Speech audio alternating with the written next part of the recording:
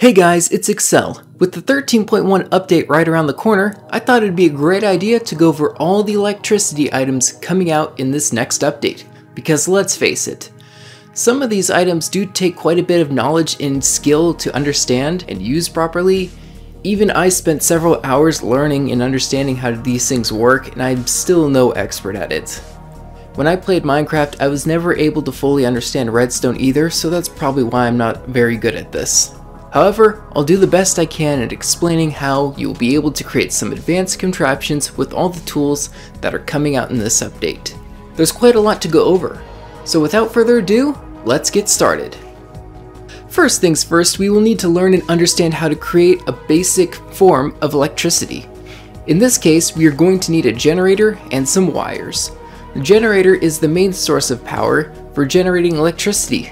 Obviously, it's in the name after all. In order for this to work, what you're going to want to have to do is connect this generator to a set of wires. Once you do connect the wires to the generator, you'll notice that a button will appear on the side of the generator that you connected it to. This is where things get a tiny bit weird. In this game, you don't craft buttons or pressure plates. Instead, you connect the wires to this generator to form the buttons and pressure plates yourself. Now you may have noticed I also did say pressure plates.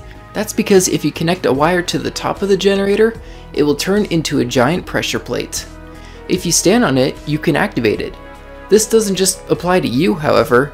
You can also activate the buttons by shooting it with a bow and arrow. Even creatures have the ability to stand on the pressure plates and activate them. Alright, so now we need to complete this current. Let's start with the most basic new item coming in this update, the electric torch. Let's place this at the end of the current and make sure the wires run a full connection to the light. After that, press the button and it should light up. Now, that was pretty simple. Let's try something a little more advanced. There are two pistons coming in this update, the piston and the wooden piston. They both behave just like a sticky piston does in Minecraft, with one big difference. The wooden piston can push and retract one block. The normal piston can push and retract 10 blocks. Now you might be thinking to yourself, what's the point of having one piston that is weaker than the other? Well, it's simple. Let's say you want to create an entrance with some pistons just like this one. If you use wooden pistons that can only push and retract one block, this will work flawlessly. However, if you try this with a regular piston that can push up to 10 blocks, this is where things get kind of complicated. Pushing these blocks together will make the pistons now register that there are more blocks attached to it, and it will try to retract all the blocks and pistons attached to themselves. This doesn't exactly work out well. Pushing this button again will cause the two pistons to try and retract from each other, and what will happen is your device will explode. As you can see, this is a really good reason why you need two pistons for this update. Next up, we have remote sensors. If you aren't a fan of making a bunch of holes in your house to get electricity working, this might help you out.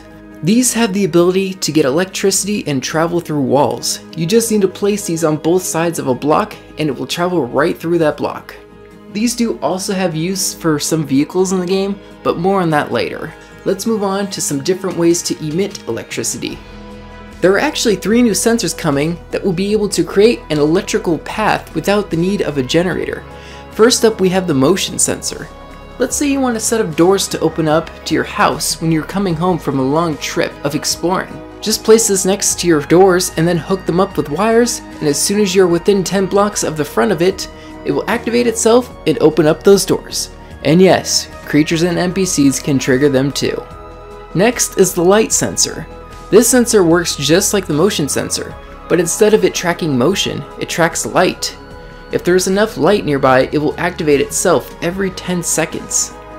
Finally, we have the timer sensor. This is one of my favorites. You'll notice 5 buttons on this thing.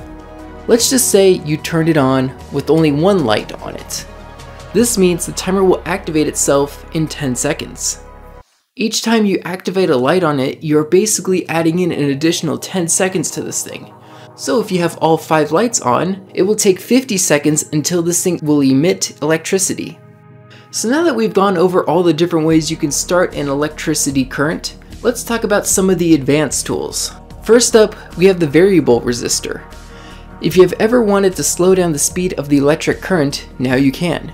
The variable resistor has 3 different options: slow, slower,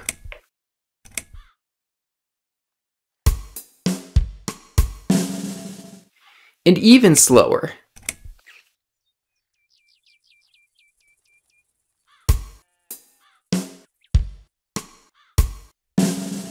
This will allow you to adjust the beat with some note blocks or create even some more advanced contraptions.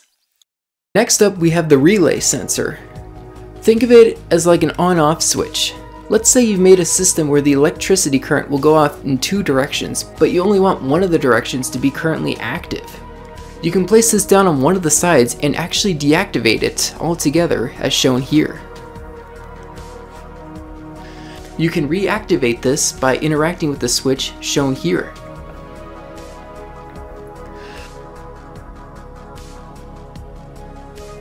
This tool has another use as well. If you've ever wanted to send a minecart in a certain direction by itself, you can do that. However, in order for this to work, you need to set up a remote sensor to give the track some power in order to get that vehicle moving, shown here.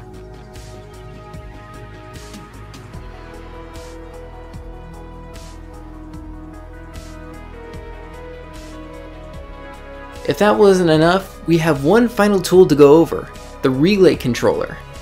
There's a reason why I saved this one for last, and that's because I still don't fully understand its potential, but I do understand how to get it working. It has the ability to change the state of the relay sensor as the electric current is still currently happening. Let's use a basic example. So here I've created a simple contraption. As you see, I have a timer set up to go off every 10 seconds. It's running through a relay sensor which is currently turned off, so there's no power going to the lights. However, if I place the relay controller down next to the relay sensor, every time the electricity passes through the relay controller, it will change the relay sensor from on to off and vice versa. This is just a small little bit of its potential, and I can see so many other uses for this thing. And that just about wraps it up for all the new electrical tools coming in this update. However, I'm not done quite yet. I've been experimenting with this stuff for hours now and wanted to give you all some tips before you get started that will help you out in the long run. If you plan on creating a song with some note blocks like I did in trailer 2, don't do what I did and make it one long straight line. Electricity does actually have a limit as to how far it can travel. If you create a long current and activate it, it will only go the distance of what was currently rendered in the game when the button was first pressed. This means it will eventually reach a point that wasn't rendered in the first place, causing the electricity to just stop. Instead of making one long straight line of notes, make it more of like an S shape or a snake shape. Electricity travels diagonally. I know it doesn't seem like they are connected, but according to the game, if the corners of them are touching, the current will continue as shown here. There is also currently a bug with the engine where sometimes the light doesn't go away after it's deactivated. This has to deal with the chunks, and I'm not quite sure why this is an issue.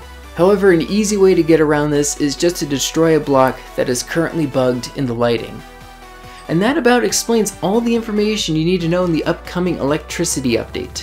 What do you think? Did all that information make your head explode? Are you hyped for the update? Let me know down in the comments section below. Thank you so much for watching. Xcel signing off.